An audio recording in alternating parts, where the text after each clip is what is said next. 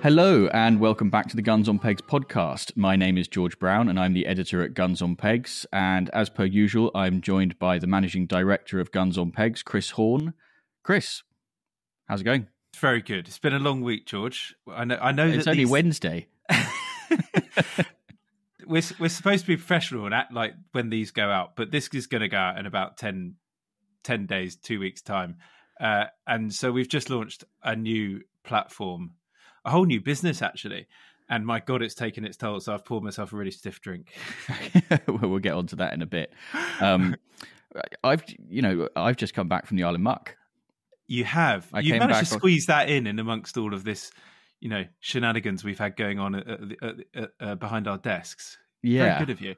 Well, yeah, I mean, like you, I kind of needed the break. But it was a hell of a trip. You obviously will know what it's like being there. But I mean, it's incredible. I'm not going to say too much about it on here because I'm going to write it up for the new business that we've launched. So if there's no other reason to go and check it out, that is a reason to go and have a look. But Chris, why don't you just quickly tell everybody what has been going on and why you need a stiff drink? So a lot of listeners will remember about 6 months ago we launched something called the Game Card app on iOS and Android, and essentially it was sort of like a halfway house between a magazine and a social network for people to write on, and anyone can contribute. And we were monitoring all these little bits, and it's been really successful, and we kind of knew that if it was, we would branch it out. So we've done that. We've rebranded to something that's now called Scribehound. It's an open publishing platform for those who live a countryside lifestyle, essentially is exactly what it is. And it's an evolution of the Game Card app.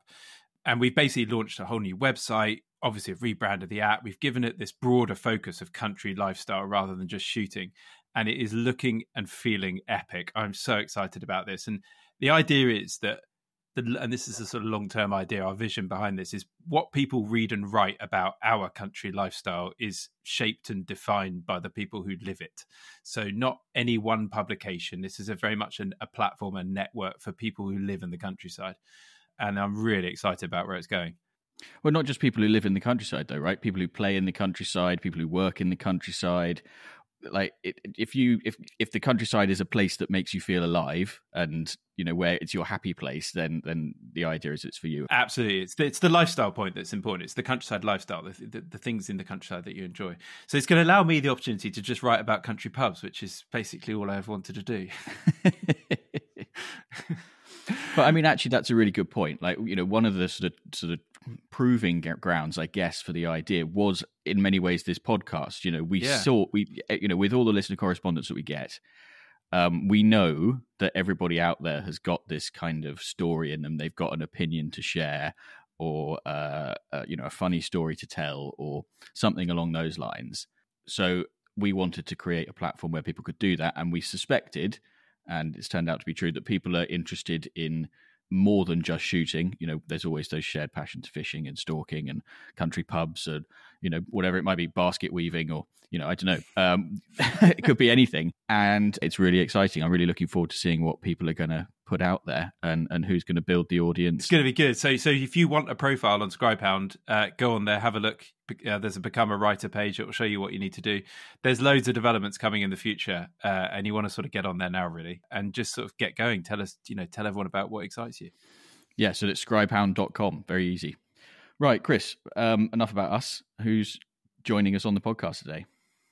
So our guest today was chairman, no less, of the National Gamekeepers organisation for 5 years up until very recently. And that means that we can now get him on the pod and understand everything he didn't want to say while he had that role.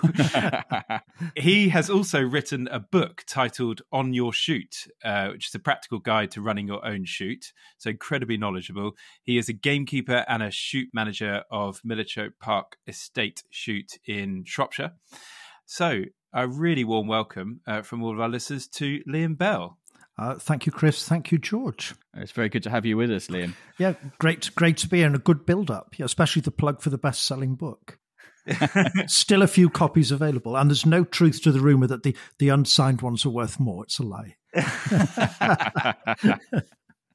So Liam, now that you've packed it in with the NGO, are you feeling demob happy, or are you feeling slightly sad about it? It was strange because it had taken up such a huge part of my life. It was a second job, but I was very careful that it didn't interfere with the day job. And then I had 2 school-aged children and some others who were a lot older. So I didn't want to sort of impinge on their time, and I didn't want to take up too much family time. And I had the day job to do, and it was a huge juggling act. And I said I'd do 5 years, and I did 5 years. The temptation's always to stay longer. I didn't. I thought 5's enough. So when I sort of let the National Committee and all the lads and girls know I was leaving, there was a bit of a relief. But then when the plug's pulled, you are sort of a bit stuck in no man's land, and you've got this spare time where you're reaching for your second phone and think you should be checking the second email address, and oh my God, I haven't got any more meetings to do, and Zoom calls, and bits and pieces. So it was a bit odd. So I was demob happy to start with, but I do sort of miss the battle at the same time, Probably you've had an interesting 5 years with all the things that have gone on, but to end just before going into the bird flu situation probably saved you a bit of time, didn't it? Yeah, it's always been here, but it's been different strains and different types. And this H5N1 is pretty virulent. It's high pathogen. It does kill stuff. So but I think there's always something going on, and every time there was a hill, you'd get over it and think, it's going to be nice and easy now that somebody else would crop up, Yes, the much vaunted sunlit uplands have not materialised. Not materialised. They came ever so close, but every time a cloud crossed over the sun, and we were back to battling, Oh, that's shooting, isn't it? Yeah, it is. But it was good fun. It was. Right. So the way we like to kick everything off, Liam, is to have a quick go round and ask, what's that you're drinking? Right. If you started with me, I'm going to be a bit boring, and I'm going to give it like a double answer. So at the moment, because it's relatively early and I've got to go back out to work and drive a mule and not crash into things, I'm actually drinking a cup of tea, which isn't very interesting. But if I was relaxing and if it was dark and if I wasn't going out, I'd have a glass of single malt. I'm not a malt snob. I don't mind which one it is. Like George. But I'm snobby enough to say just a single. I don't like the blends much. And if you're not drinking a lot of it, I think you can afford to have a decent one, And your favourite? My favourite, I like Highland Park. Oh yeah, I do. It's from the Orkneys, and it's a bit underrated, or it's not so popular as some of the others. But it's definitely it's mellow and it's nice. I'm not much for the West Coast peaty ones. Or I like it. I like it, and it's very easy drinking. So you have to keep an eye on the bottle, especially if you've got a friend around. Yeah. Yes. They don't make the bottles big enough. They don't. So it would be Highland Park. A little bit of water, maybe some ice. That would be me. Yeah. I'm with you on that one. George doesn't do water, but I do. I do water every time. Do you? Yeah. I always thought you avoided it, but anyway. No, I'm very much a drop of water sort of person. But you're in good company on the cup of tea, because we had Mr. Digweed on in the previous episode, and he was drinking tea as well, wasn't he? Yeah. If you're half as accurate at him because you drink tea, then that's fine. I'm not. I don't think I ever would be. Me on my best days, nowhere near George on his worst day. Except whenever you enter a clay shoot, like one of these charity clay shoots, you always see an NGO team come top, which always really frustrates me. Yeah, well, whenever I entered, I just picked my teammates wisely. And then they carried me, Yeah, there's always going to be some accurate keepers knocking around, that's for sure. George, what are you drinking? Oh, well, I've as I've just come back from the Isle of Muck, where I was drinking a lot of whiskey. I'm not drinking whiskey today. I've just got a lager. Oh, supermarket? Well, yes, it's Estrella Galicia. I don't know if you've had that yet. That's very, very supermarket. Yeah, but it's not been available in the UK all that long, and it's very, very nice. You can't say it with a Spanish accent like it's not just an Estrella, mate. No. That's different. That's Estrella Damm. It's a different beer. Oh, I'm not having that. Go. Yeah, well, it's from a different part of Spain. Estrella Damm is from Valencia, and this is from Galicia. Which supermarket is this, George? I'm not feeling Aldi here, or the one-stop Spar shop. I can't tell you whether it's available in Aldi or not, but this one I'm pretty confident is from Waitrose. Yeah, I was thinking Waitrose. I'm not even sure. I'm not even sure there's a Waitrose in Shropshire. Really? I don't think there is. Yeah, maybe get a hold of me if there is. I thought you'd have been having a Stella or a Foster's or something. No, that's normally Chris's style. Actually, no, hold on. That's not true. I have have I had a Stella or Foster's? If I haven't, then thank you, Liam. I will have one on the next episode. But George, you should have brought some beers back from Muck because they've got a selection of beers from all over the islands. I know. We had one that was actually from the mainland, from the Shiel Brewery, called Snow Goose, I think. So nice. It's good. Yes. So nice. And I actually thought, as I was drinking it, I must remember to buy some of this. And then I was just in such a hurry to go home. The thing about sitting there in a shoot lodge, like on the Isle of Muck, looking over the scenery and the water, like the beer just tastes better because of the surroundings, doesn't it? And it's all about the occasion as well. Yeah, everything tastes better when you're having fun. Yeah. And when you've had a busy day, definitely. Yeah. Like this one I've got here, which is now tasting really good. Right, so come on. You've trailed it hard. What have you got? I told George earlier that I was going rogue, okay? Because actually, when we had Patrick Galbraith on the other day, he went quite rogue with his drink. He'd sort of made a concoction from whatever he found in the cupboard. I saw some white rum earlier, and I was like, yes, it's exactly what I need. A really stiff pint of white rum with something else. So basically, what I've got is called a Scorpion. And I first had it when I was about 16 on a beach in the Caribbean. I went away with my parents on a family holiday, and I saw this thing behind the bar, and they were like, "Oh, we'll get you a drink." I probably just started drinking. Anyway, it's a banana milkshake and rum. Oh my God. And it's actually really nice. And ever since then, I've always enjoyed it. And people always look at me really funny, like, what on earth is that you're drinking? But if you make it really, really strong, you really can't taste the rum. And it just adds a nice kick to it. And you're holding it up to the camera there, and it does look like you've just got a pint of milk. But from the description, it sounds utterly repellent. It's going down really well, I can tell you that much. And it's just what I needed. Right. Okay, well, good luck with that. Be interesting to see the interview this podcast pans out. 45 minutes in, Chris is going to be slurring his words and slumped over his milkshake. Yeah, I was going to say, if you hear a thump, it's Chris passing out. George, whose bird is it anyway? Yes. So, Liam, this is our first sort of listener correspondence section, and it's where we ask our audience to send in their shooting dilemmas and quandaries and queries and that sort of thing. Yeah. We always keep our correspondence anonymous, and I've decided to call this person Roscoe for no particular reason at all. And he's written, "Dear George and Chris, I've recently acquired a new-to-me Cocker Spaniel. A friend's brother-in-law didn't have time for him and he needed a new home, so I decided to bring him into mine. He's a year old, a lovely chocolate and tan coat, and like most cockers, he can be likened to a crackhead looking for a fix. Now for my dilemma. He's called Dexter, which is shortened to Dex. However, I'm not a huge fan of this name, and given his fairly young age, the fact that he's only been trained to do the basics and doesn't respond very well to his name anyway, what is your opinion on changing his name?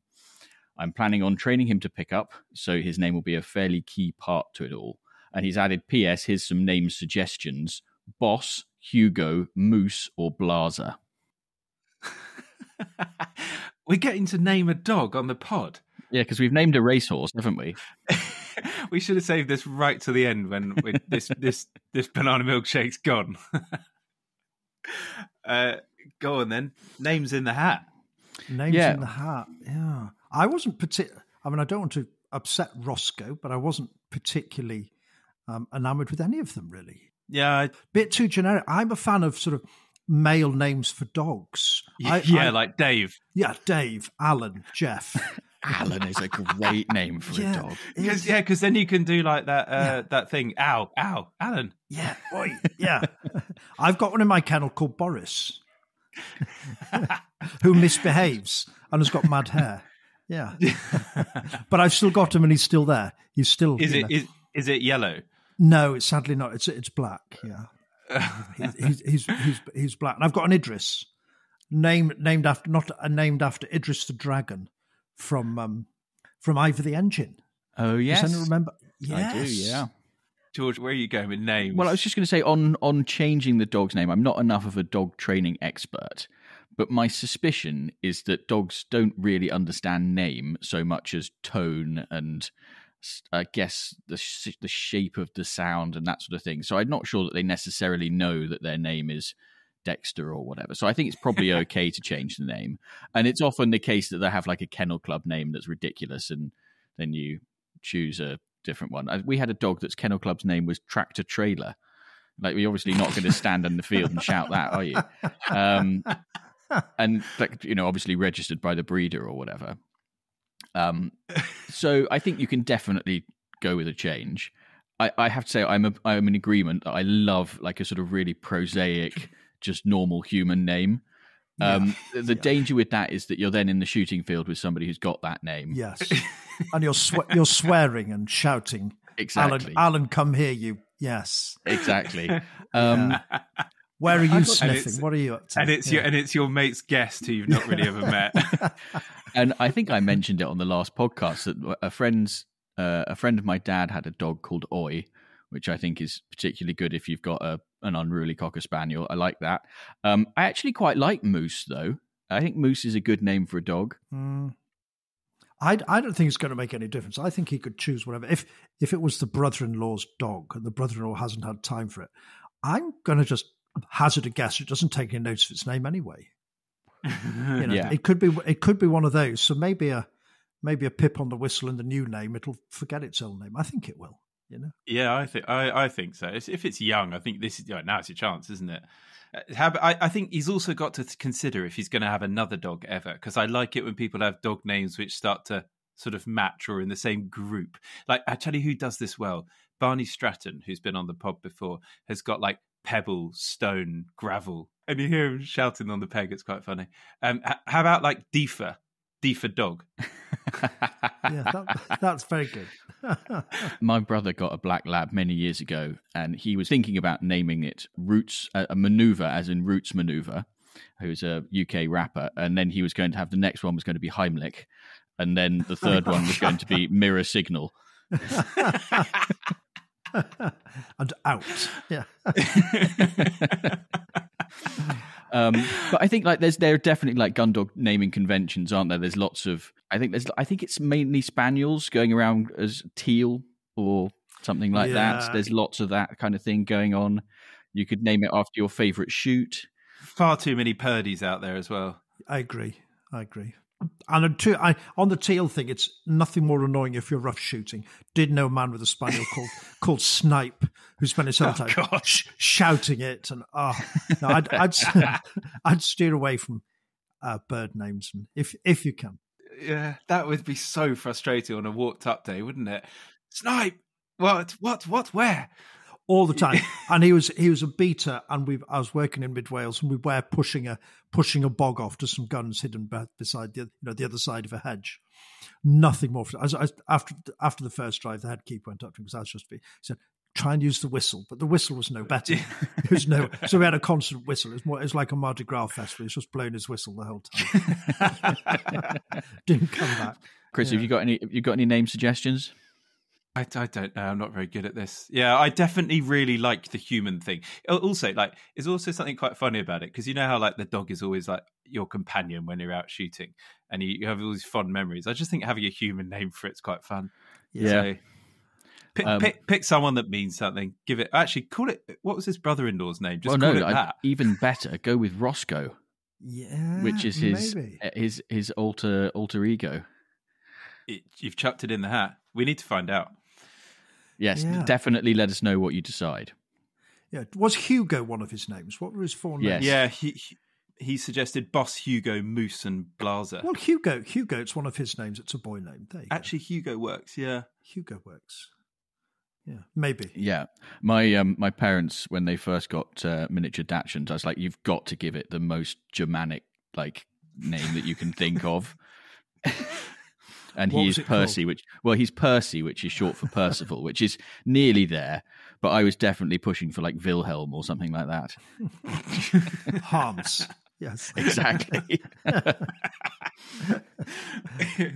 Yeah, I think people need to take this part more seriously with the dog naming, don't they? It's an opportunity. Well, I think it's an opportunity. Like, you can't give your child a stupid name, but you can give your dog a stupid name. Definitely. Some do, yeah. Have you got any children with stupid names, Liam? No. George called one of his children Otis because he wanted Otis to sound like a Caribbean cricketer. Yeah, Otis Brown. Yeah, I think he's definitely a West Indian fast bowler from the 70s.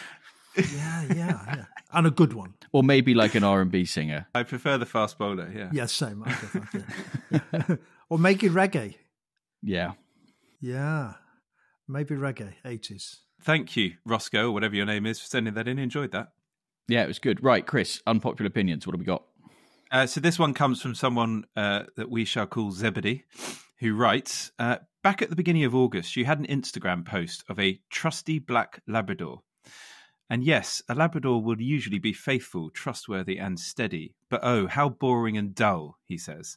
However, a Springer arguably requires better handling, remains slightly unpredictable, often outperforms their owner despite their calls, and is basically much more exciting and rewarding and fun. You've got someone in the Springer camp. Did this person finish their letter with discuss? I think that was implied. He's left it very open. I've read it out as a Labrador owner, so I shall go straight to you, Liam, because I reckon you've got a few different breeds. What have you got? At the moment, I've got Labradors, Cocker Spaniels, okay, and the new addition, who is Germanic. Her name is Margot. Yeah, which get but I didn't go to Germanic now, and she's a Bavarian Mountain Hound. Okay. Ooh. Now, are they the enormous ones? No, they're the smaller ones. So, and she's a bit small for her type. So they'll grow up to 20, 22 inches. Okay. And when she was small, she looked for all the world like sort of a dachshund.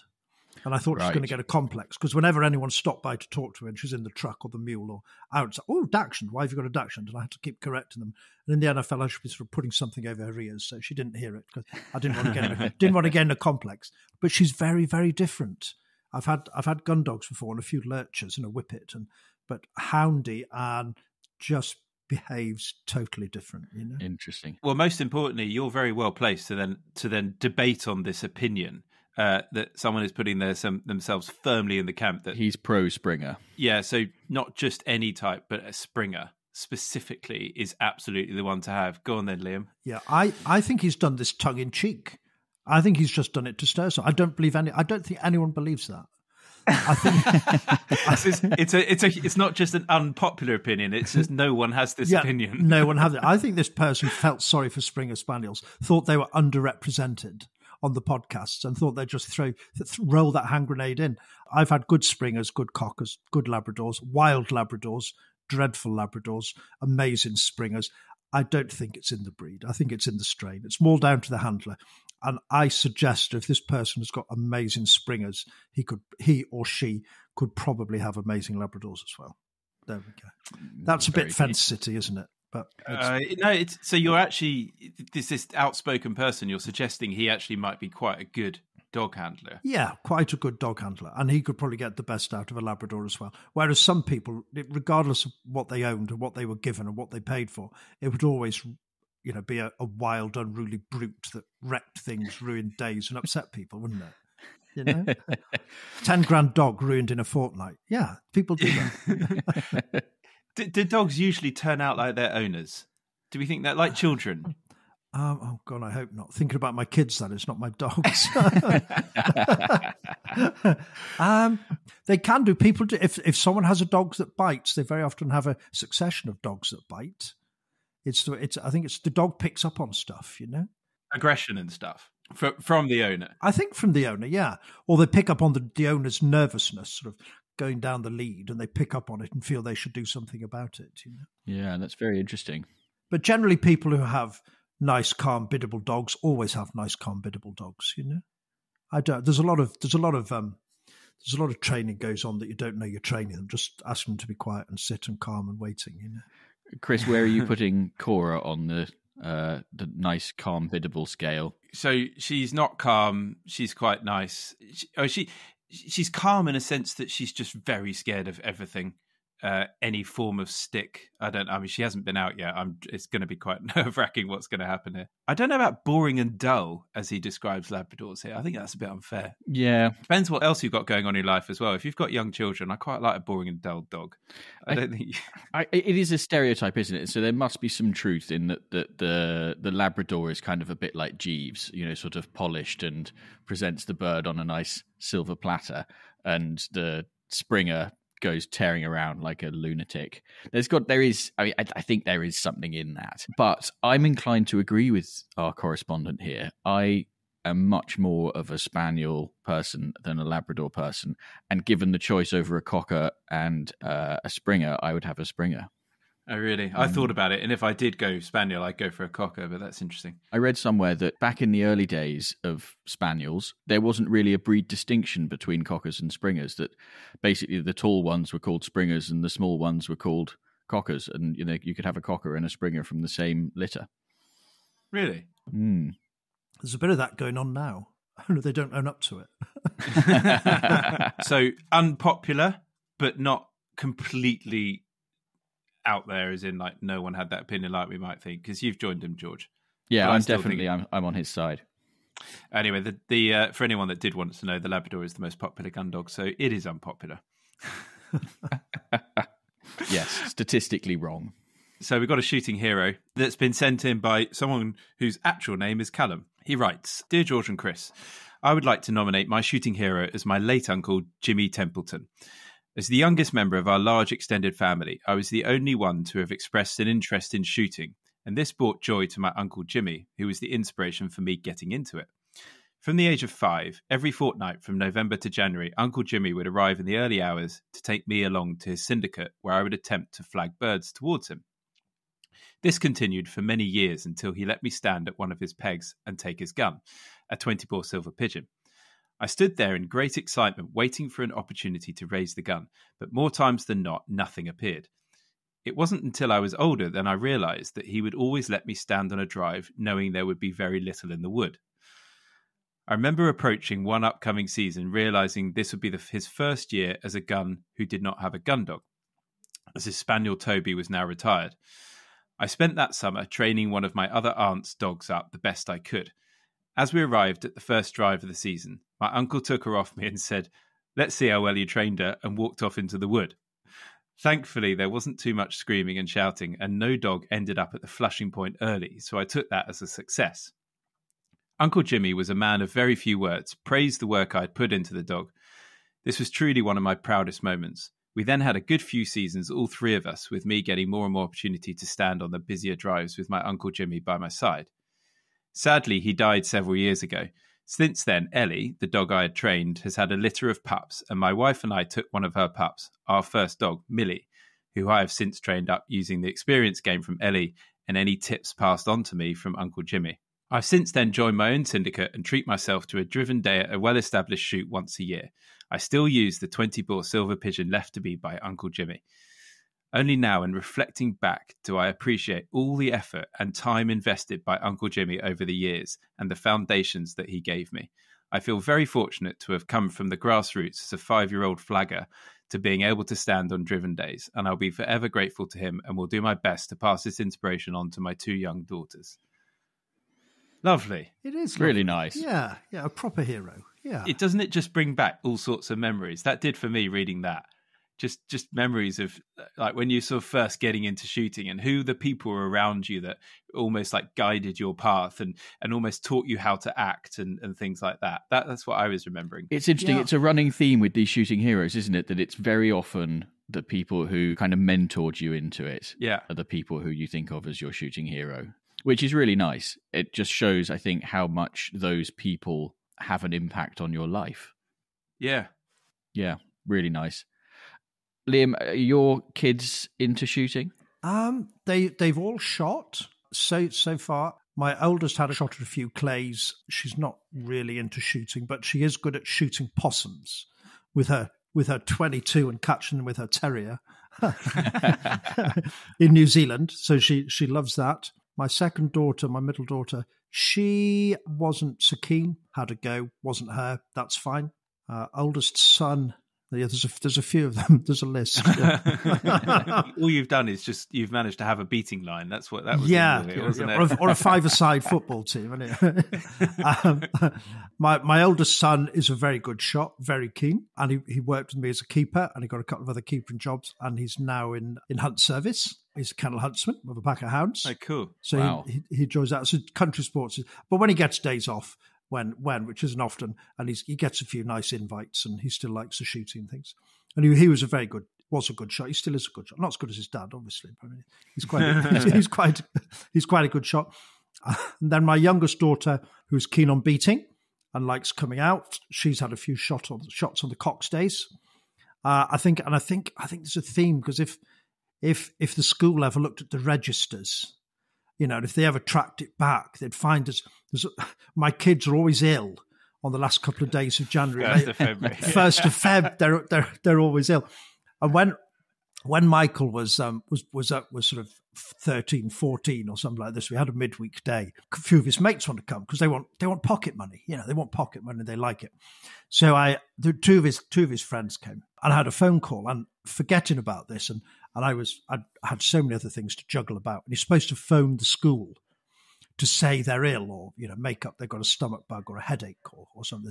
And I got a phone call from his head of house, and we were just lining out, just going into this maize crop. And it was about 10:05, and the drive had just started.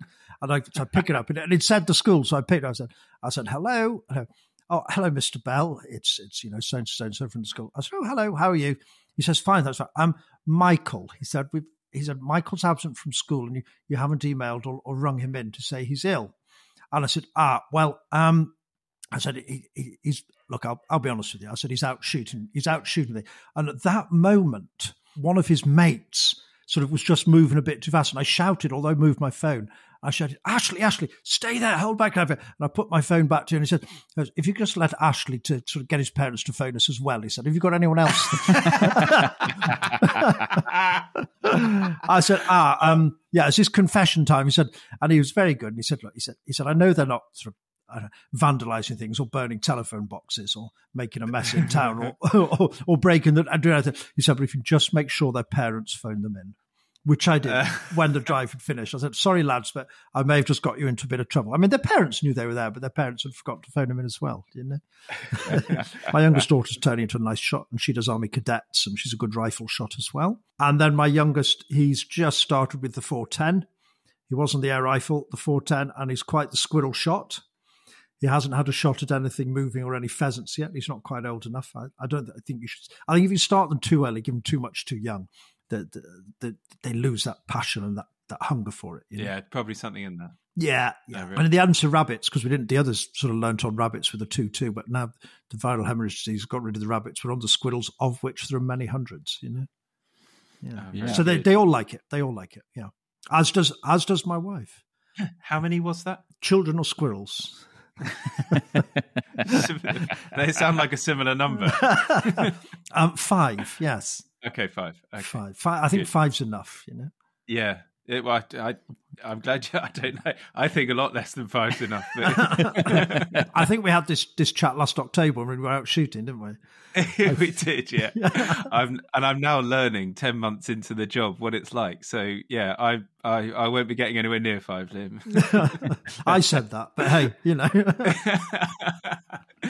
Very good. Very good. Yeah, I think that's a very nice Shooting Hero submission. So, Callum, you, along with Roscoe and Zebedee, and now, of course, you, Liam, as well, are the latest members of the Most Noble Order of the Garters, and will soon be in receipt of your very own set of the very exclusive Guns on Pegs podcast, Shooting Sock Garters.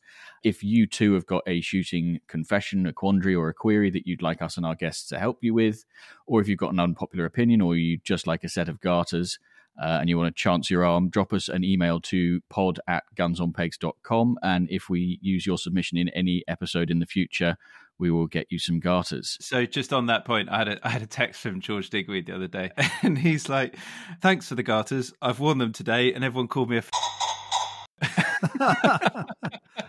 So for those that haven't seen the famous podcast garters, they're a sort of pink and purple and all sorts. We basically went for the most garish things we could find, and George is obviously wearing them with pride I hope he sticks at it and just ignores the abuse. Yes, a lot of people are very proud of them. I'll wear them. I'll save them for high days and holidays and away days. Very good. Yeah, correct. Definitely. I did have a fancy pair of guns on pegs, sort of plastic shooting sunglasses type things. Oh, you did? I keep spotting them on Instagram. People just appear and they're wearing our sunglasses. Mine only lasted about a week. Oh, really? I'll stick some in the post to you. Thank you. There we go. That's it. That's all I wanted. I only wanted a free pair of sunglasses. I find you need a pair for the glove box of every vehicle that you get into. Yes. So you'll probably have like a few different mules and all sorts. You just need them everywhere. We need them everywhere. Yes. And we can advertise guns on pegs. Yes. Okay, deal. So just a quick reminder, our 50th episode, which is the end of the series, is live. We're going to do it from Clay's Bar, which is a bar in London. It's at Moorgate, near Liverpool Street in the city, on the Friday, the 4th of November. So we need lots of listener correspondence for this one, because it won't be sort of a guest type episode. It's going to be lots of listener correspondence with lots of audience interaction, people's opinions. Anytime from 5 p.m, if you can get yourself to London, come along. Join in. There's drinks, and Clay's Bar is a sort of shooting simulator bar. So all the simulators are going to be open, and there'll be all sorts of fun competition go on. And no need to RSVP. Anyone can turn up. If you're a listener, bring along a couple of shooting mates. We're going to look forward to seeing everyone there. Yeah, and I think we're going to start recording about 7:30.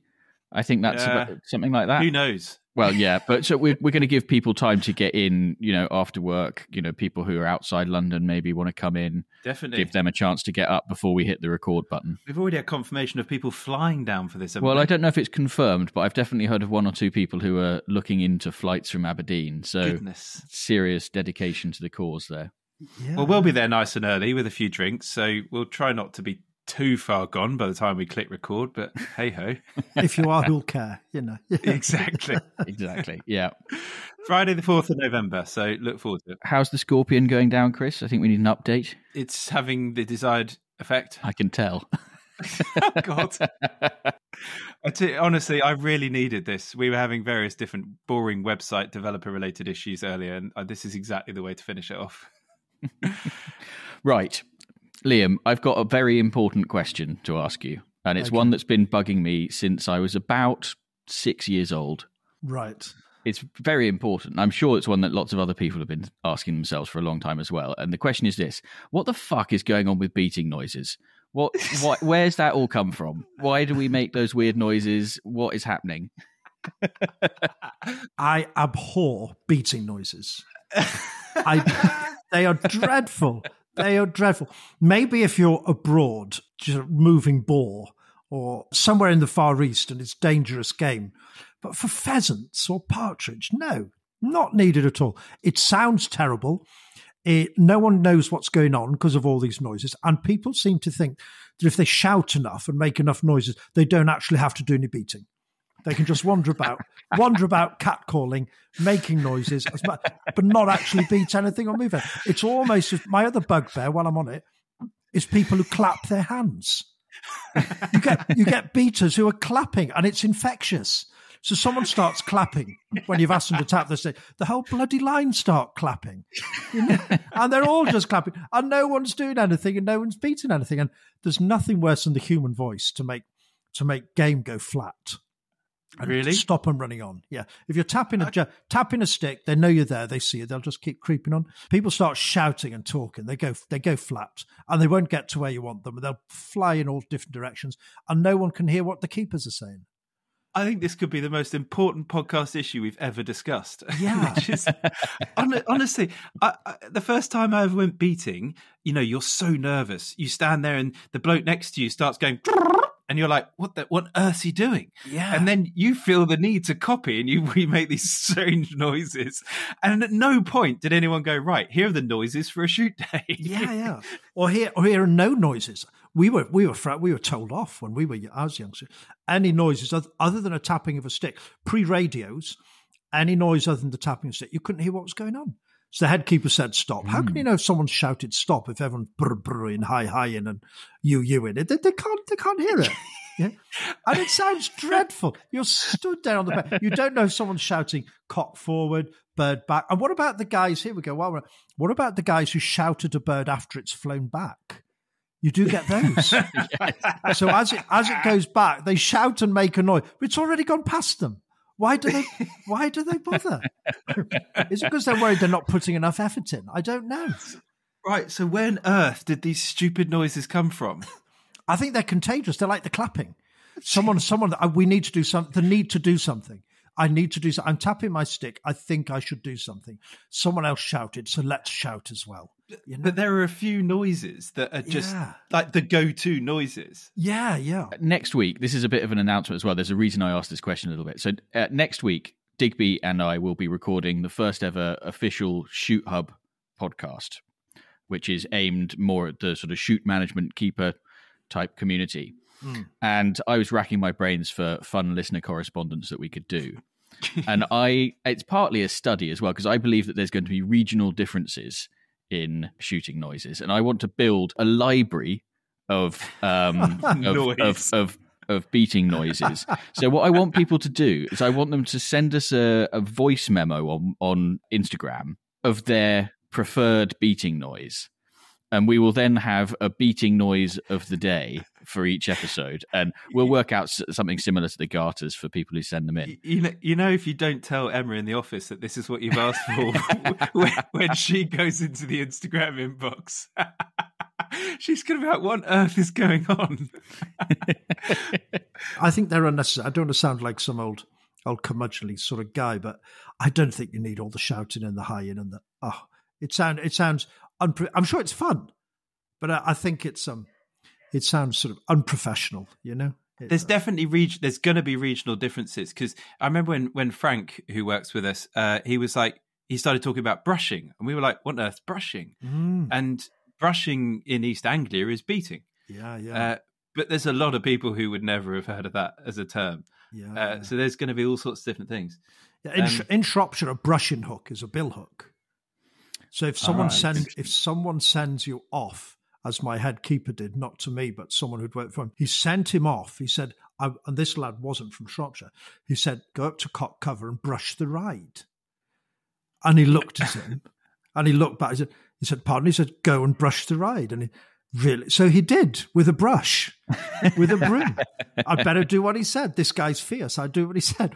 And then he came back with a broom, the kennel broom over his shoulder, and he'd brushed the ride, every little bit of it. He didn't know why, but he didn't dare question a third time. You don't do. Yeah, so there is a brushing. They are brushing hooks, whereas other people have bill hooks and brummocks and all sorts of other things. Yeah. Well, I hope that question alone has sparked debate amongst syndicates in the coming weeks as to say, what on earth are we doing making all these noises? And if what you say is true, Liam, which I'm sure it is, that it actually has an impact on the birds, then everyone needs to stop right away. It makes the driving of them worse. Can I just add one thing to the mix, though? Because you then said tapping, obviously with a stick. Yeah. With the old electronic ear defenders, I'm going to sound like a right snob here, but standing on the peg with the electronic ear defenders, if there's loads of tapping in the background, oh my God, it can get, if you're standing in a wood, sometimes the noise gets overwhelming and you end up having to like turn them off, literally. That's the only problem with tapping versus noises. But anyway. First world problem, that is. That's a first world. Just turn them off. Turn them off. These fancy Bluetooth exactly. ear defenders. Yeah, they've probably got guns on pegs across the top, haven't they? You know, no, they haven't. They're given to me by someone else. But I mean, actually, as a gun, like actually being able to hear the beaters can be quite helpful. Definitely. Yeah, heads up, don't you? Yeah, you can sort of hear them approaching. You know when you need to leg it from your neighbour's peg to yours because you've been having a chat. Yeah, and if you're on a smaller shoot where the cloud isn't full of birds and there are 8 or 10 guns and you're only shooting 50 or 60 and you have a quiet beating line, when someone shouts forward, which is allowed, but you don't all need to shout it.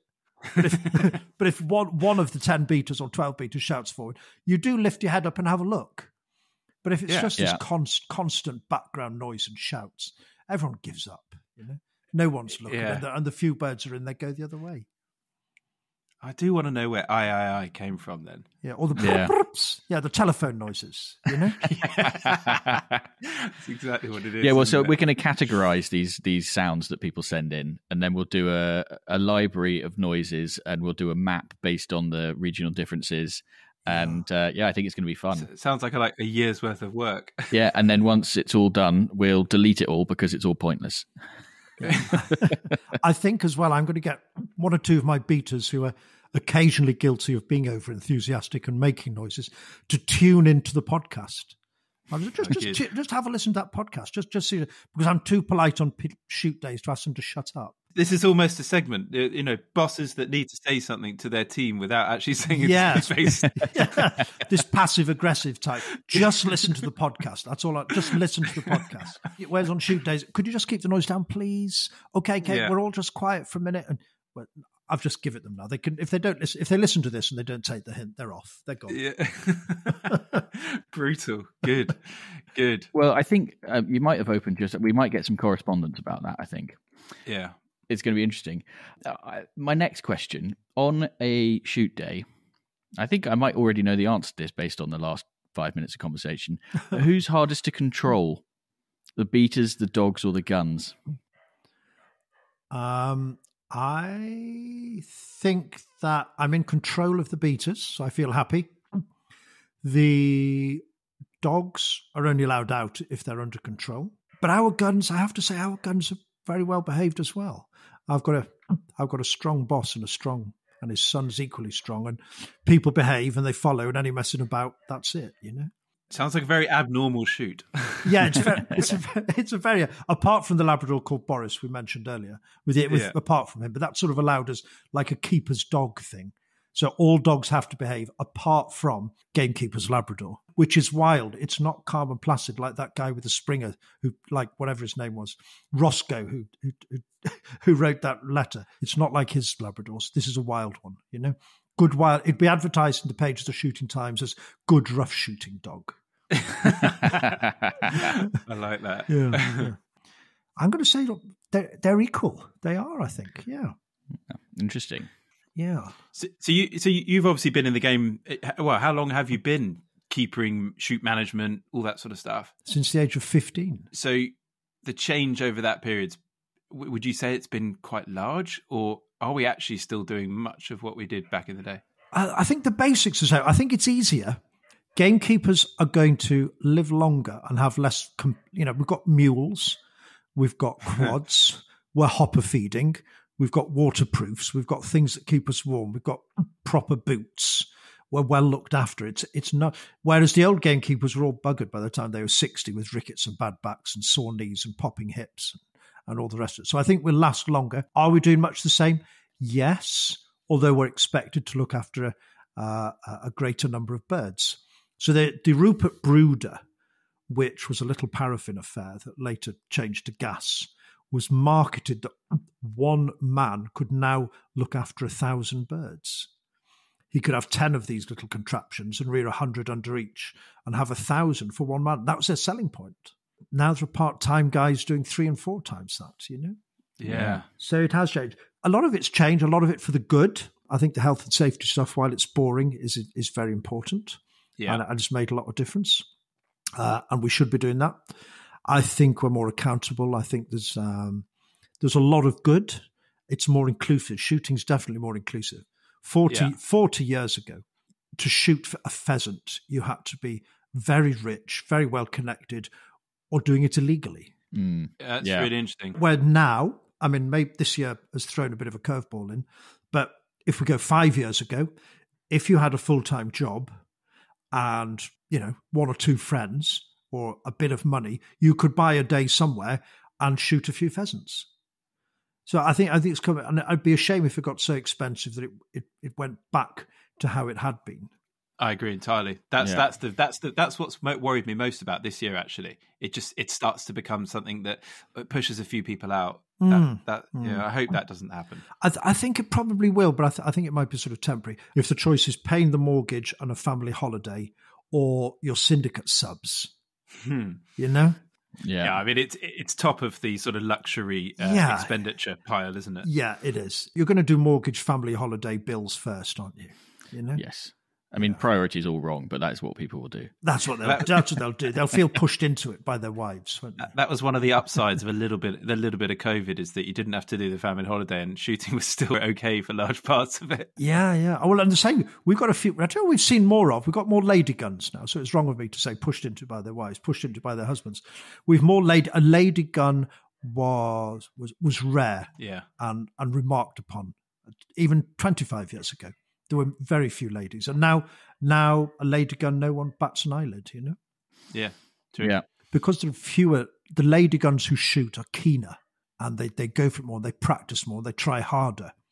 So I rarely see a lady gun who can't shoot, because I think she knows it's going to be tough going in there. So they're sort of got a fairly high standard. Whereas blokes, if they can't shoot, they're a bit, I can't shoot, which it seems, again, you can always make yourself better. So I think there are more ladies, more youngsters. So it has changed. I think we've lost a bit of respect for the bird. I think that as well. Yeah. They were revered at one time. A pheasant was revered. It was a prize. And I think it's cyclical, but I think now people see them, sadly, some see them as a commodity, part of their day, but they don't it's a pheasant, especially, such brilliant colours, and it's so good to eat, and it was such a prize, so things have changed. Yeah.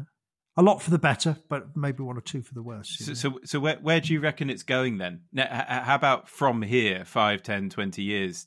What do you think the biggest differences we're going to see? The biggest differences we're going to see, I think there will be some form of legislation. I don't know if it'll work, but we need to be able to show a net biodiversity gain. We need to be able to show that. I think there'll be restrictions on maybe rearing practices and things. I think in the next 5 years, with bird flu being so prevalent at the moment, game farming is fairly unregulated. Yeah. Which isn't necessarily a good thing. None of the people who are doing it properly are scared of legislation. In fact, most of the ones I've spoken to think it would be a good idea, because they're doing it properly and playing by the rules and rearing good birds and doing vet checks and not relying on antibiotics and doing worming programs and keeping good strains and overwintering. But they're all doing it properly. They feel they're being sort of undercut by the fly-by-nights who sort of get something from anywhere, rear it any old how and flog them for whatever. That's so true. Yeah, it's so true. Like regulation or self-regulation or standards in any way can allow people to stand out from the crowd. And I've heard the same thing from keepers and shoot managers as well, who are like doing everything by the book, doing everything properly, and are proud of what they're doing. And they actually want a way of demonstrating that to others, like a restaurant would, with like super clean kitchens and all these awards and stuff. It's the same sort of thing, isn't it? Yeah, it is. So I think there'll be something. I mean, people can. The Game Farms Association is great, but it's all voluntary, and not all game farms are in it. So I think there'll be something to do with that. Lead shot, I think there will be a phase out. There's a we're signed up to the European Chemicals Agency. So although we post Brexit, we're still signed up to it. It's something we're agreed on. If Europe say that lead shot should be banned, and again, I'm sure people will write into your email, no study has ever said that there's a safe level of lead in your blood. Yeah. And it's easy to say, oh, well, my grandfather lived to 103 and he had lead pipes and had pheasant for breakfast. Well, good for your granddad, well done him. But if there's no safe level of lead, and I think it's going to be consumer led, some of the supermarkets, although they're not our biggest buyers, are saying we want non-lead ammunition now. Okay, so the restaurants are saying, well, hang on, if the supermarkets can have it, I want it.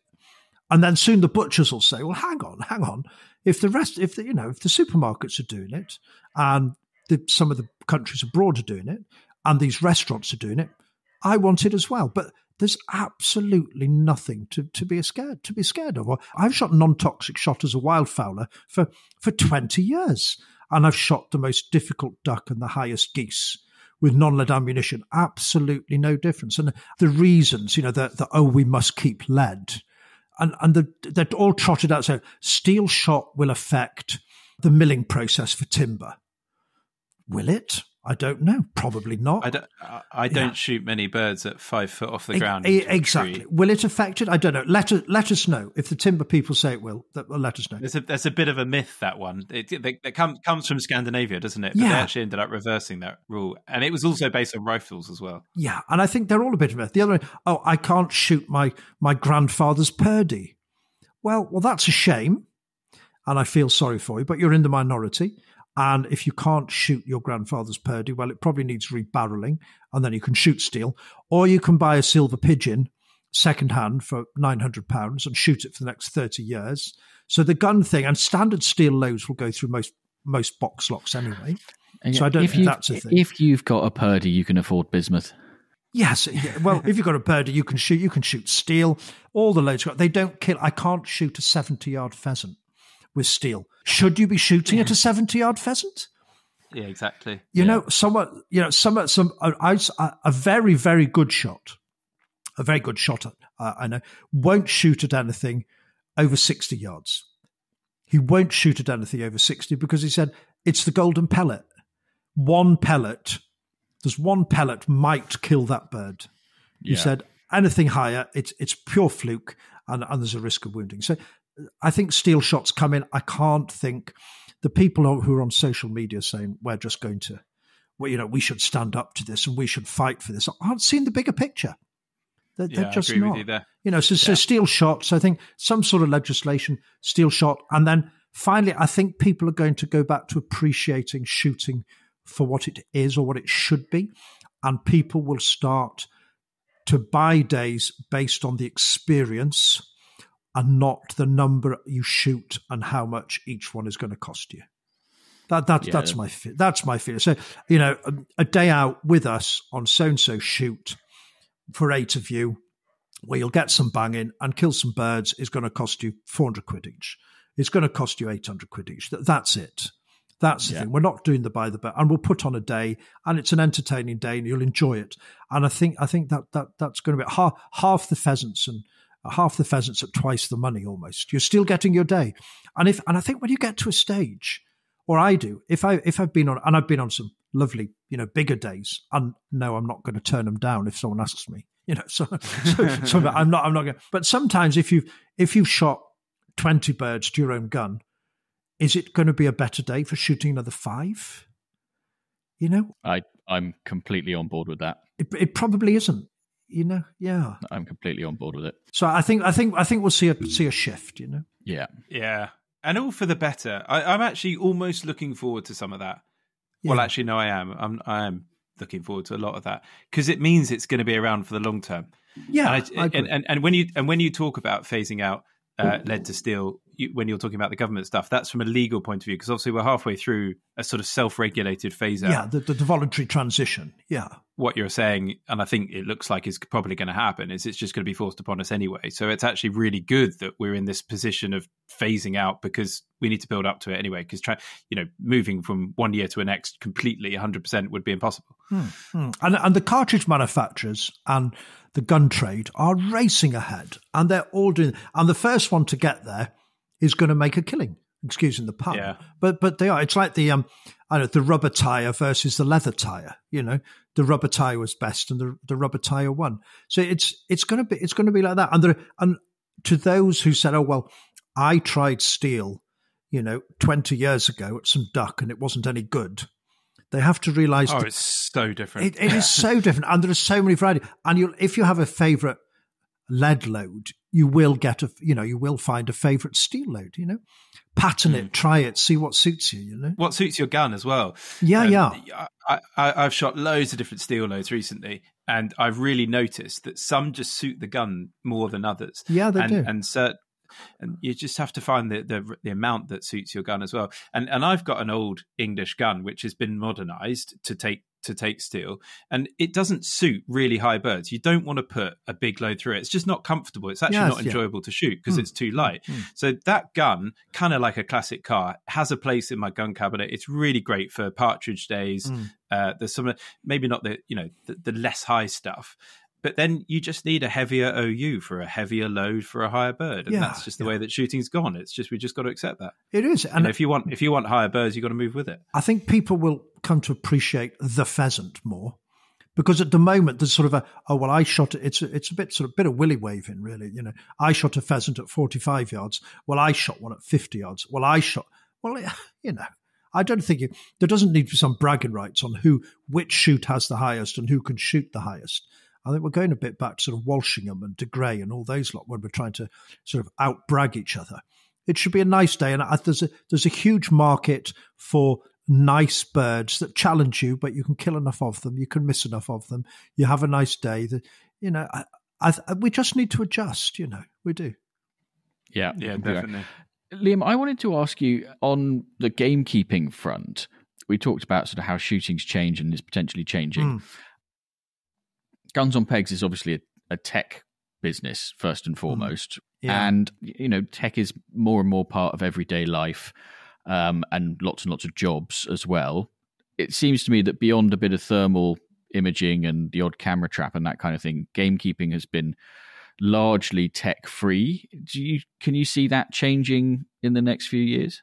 I can, yeah. I mean, it's. I think the tech is useful. I'm on something called the Land App, a plug for the Land App guys, and we map our field margins on it, our stewardship options, our woodlands, our rivers. We do all the mapping on it. That's high tech, which is far better than a pencil and a paper map sat on your knee. So we use that as tech. We have cameras, but we have remote cameras that email or text you, so you can look at the pictures and see what or who's gone past. So that's useful. There are also developments on trapping that have been used on the States, where they let you know when the trap's gone off. You still need to check it in case the safety catch is on. There's grit underneath. There's something lodged underneath it, so it's not working. You still need to check things. But there's that, and just the general mechanization than tech, I suppose. But when we're talking about mule and sort of helping the back out and the lifting, but there's so much recording and data recorded now, and there are a couple of apps where you can record rare birds and you can mark your burns if you're on a moor and you can pay stuff out. So tech is useful. It's not the be all and end all, and you couldn't be a gamekeeper if you couldn't work from home, as it were, and sit in your office and do it. But it is improving, it is helping. And when you get your head around it, it does save you a lot of time. Yeah. So the RoboKeeper is a long way away, which is good. I think the RoboKeeper is a long way off. But WhatsApping beaters groups and having group emails and Poacher Watch groups and bits and pieces, I think it all helps. And even a state WhatsApp group, they all help, as does the texting. And the mobile is super because you don't have to, you're always in contact with the people you work with. And when people come and work with me, I said, look, there are 3 numbers you can't ignore, I said, there's mine. I said, there's the beekeeper, the other beekeeper, and the woodman, the forester. I said, don't ignore any of those. Anyone else, if you're busy, you can ring them back. I said, but don't ignore those because we may just be upside down, stuck underneath something, or having a bit of bother, not quite hanging off a cliff by our fingernails, but so that's good. And we've all got an app called What 3 Words, which is quite a well-known one. Yeah, very good one. Which is a very good one, which works from satellite, so you can sort of place something, and that's useful for if you're culling deer. You can mark. That's a good point. You can mark a beast that's down. You can zero it, press send it on a text, and you can keep, you can carry on going instead of having to ring up and say, well, go up the track where Bill made that dreadful beating noise with his really wild Springer Spaniel on Boxing Day. Just go up there and mark it. So we're using apps for that, and that's a very good safety thing if someone breaks down and stuff like that. So it's a while till you get rid of the sort of lazy flanker who doesn't want to blank in that bit of extra cover with a drone instead. Yeah, we're a little bit off that at the moment. It might be coming. I tell you the tech that I think would be absolutely fascinating, and I think it's currently impossible, but something that's akin to sort of Hawkeye that they have in the cricket. In cricket. Or the shot tracer that they have in golf, that you can use on a drive so that you can then collect data about where the birds fly and the height and the direction in different weather conditions. And you can print out, or, you can produce like a proper kind of wagon wheel of of a drive. So you can see which guns are getting the shooting and all that kind of thing. It'd be so much fun. Slightly takes the charm off it, doesn't it? Yeah. I think as a tool, I think it'd be very useful. It would be, to know which peg to draw, for sure. We don't always draw pegs. Sometimes the guns are placed. But when we're drawing pegs, we just go, look, we're shooting 8, you're up 2. Everyone goes, yeah, that's fine.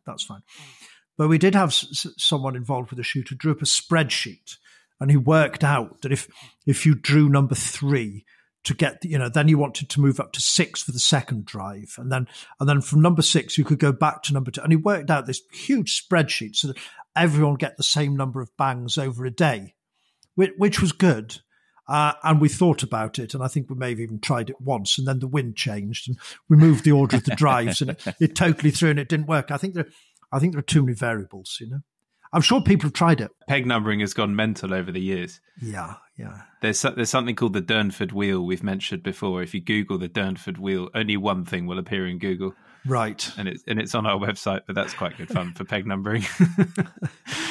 So there's a lot of syndicates that are starting in and around now or the next few weeks. What advice could you give, like one bit of advice, maybe one or two bits, to the sort of DIY syndicate members who they don't have a keeper, they all muck in and do their bit to improve their shoot? What sort of thing would you say to them at this point? Don't shoot them too early. If they're not ready, be brave enough to hold off. Be brave enough to say to the rest of the syndicate members, because there'll only be a few who take an active part. The others will be busy every Saturday until it gets to October, and then they'll suddenly be free every Saturday. So don't be afraid. If the birds, you can only shoot them once. Hold off until they're ready, and there'll be better birds. There'll be bigger birds. They'll eat better. They'll fly stronger. They'll be easier to corral. Instead of getting everyone's so keen to get stuck in, and then they can get to Christmas, and then they lose interest because there's nothing left. So go steady early on, and don't be afraid to hold off. Very good advice. Yeah, very good advice. That would overcome that issue we had in the live podcast at the Game Fair, where every season they don't have enough by the end of the season, because everyone always has their big bag early doors, don't they? You almost want to have your smallest bag. I know that obviously it doesn't help returns as such, but you're talking about the quality for each day. Yeah, it depends. It depends how you tone the bag down. So you don't have to do every drive on every day. You can do your smaller drives, and we're quite proud of the fact that we shoot as many birds on our last day as we do on our first day. Just by, we'll do this drive, we'll do that drive, one drive in the afternoon only. Today we're doing three in this morning, having a good lunch, just one this afternoon, chaps, or stop the drive early. Well, we try not to stop the drive early because they do feel shortchanged unless you're really clever at it. They sort of know the shouting gets less. They really, well, on some shit, not on our shit, but they know the beat will sort of appear somewhere odd. But just go steady and make it a day. And then after Christmas, when the cover's down and there are fewer birds and they're freer flushing, etc., and you've got time, you can do 2 drives in the afternoon and an extra one in the morning. And there are ways of balancing it out. But I wouldn't go straight into all your big ones in October. Shoot everything when they're not at their best, when they're battling against leaves and all sorts of other stuff, and then run out after Christmas. It's not great. So is what you said there a bit of gamekeeping bragging rights, your last bag being as big as your first one? I don't know. Is that the sign of a quality keeper? It's a sign. It's a sign of a boss who's happy or would prefer to shoot as many birds on a day in January as he does in November. Yeah, very true. So that's a sign, and we can do it. Maybe you can't do it everywhere, or maybe if you're letting days. Well, obviously, your 300 bird day can't have as many as your 150 bird day, Yeah. But in an ideal world, you'd eke them out, Yeah. So, Liam, I've got one last question. It might be a bit of a big one for the last question, but for the last 5 years, you've been chairman of the representative body for gamekeepers. Gamekeepers tend to get a pretty hard time of things in the public sphere, not so much, obviously not in the shooting community, but, outside the shooting community. Do you think there's an argument for a bit of a rebrand in terms of what we call gamekeepers, whether we start calling them something like a wildlife ranger or conservation manager or something along those lines? I do think there's mileage in it. Yeah. And we actually discussed this when we had national committee meetings. And some of the guys and girls who are on the national committee are already called wildlife managers. Instead of being head gamekeeper, they're head of conservation. It's the conservation department. It's the wildlife department on the estate or the collection of farms. And I think it better reflects the job of the modern gamekeeper. Whereas before, it used to be sort of shouting at old boys and shooting the vicar's cat and scaring people and being big and brash. It's not what goes on now. You know? So I think there is a rebranding. And our detractors will say, they're trying to rebrand because, well, that's fine. They can say that because they don't like us and they're going to, whatever we do, they're going to say something that they don't, they're going to say something contrary. They are.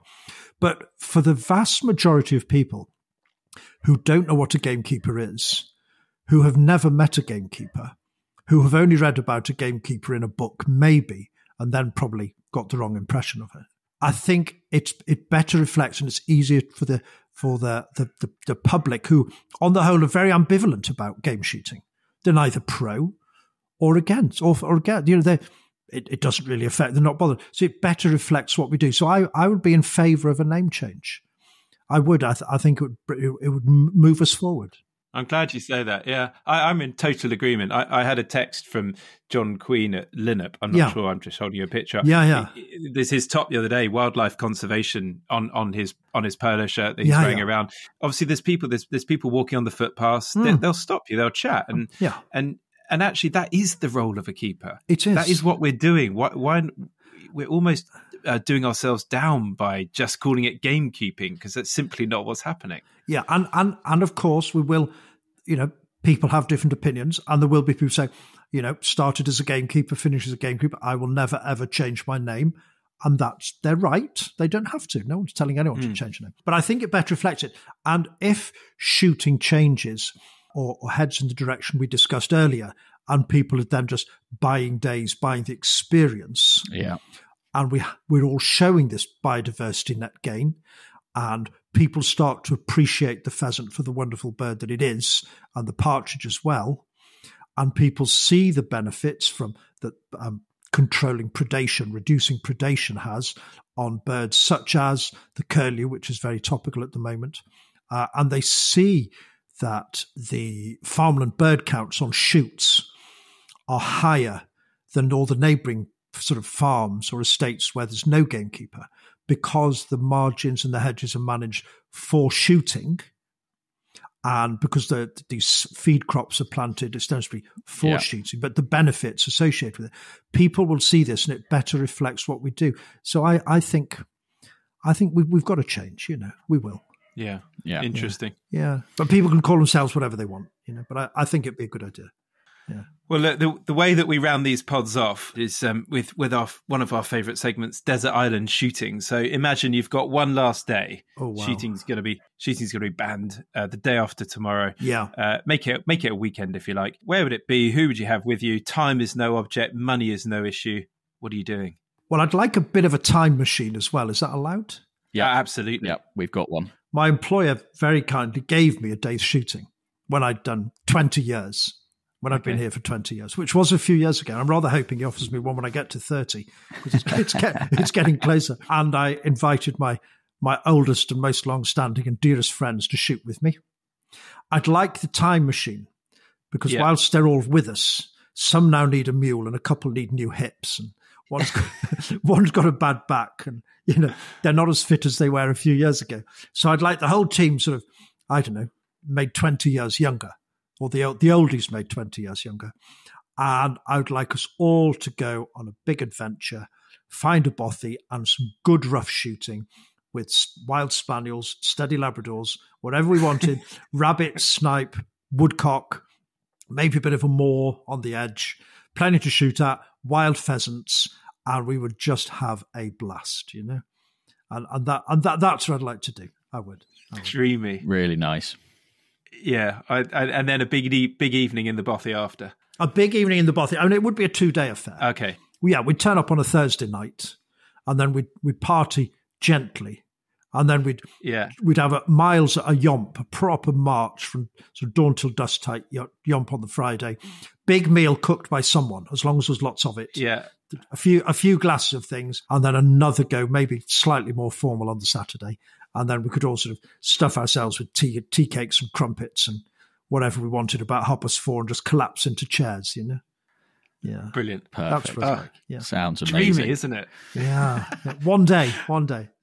Yeah, it will happen. Yeah. Just got to plan it. Yeah, right. Well, Liam, thank you ever so much. It's been huge fun. Thanks for coming on. Yeah, thank you. Thank you for asking me. Really enjoyed it. Lovely. Right, so before we go, as per usual, there's a final reminder that you can get your hands on a pair of the highly exclusive Guns on Pegs podcast shooting sock garters by sending us your shooting dilemmas, or by sending us your unpopular opinions, or nominating a shooting hero, or let us know where you've been listening, or anything along those lines. Just drop us an email to pod@gunsonpegs.com. Don't forget that we're recording our 50th episode live at Clay's Bar in London on Friday the 4th of November. It'd be great to see you there. We will be back in a couple of weeks' time with another episode and another special guest. But until then, thanks very much for listening, and goodbye.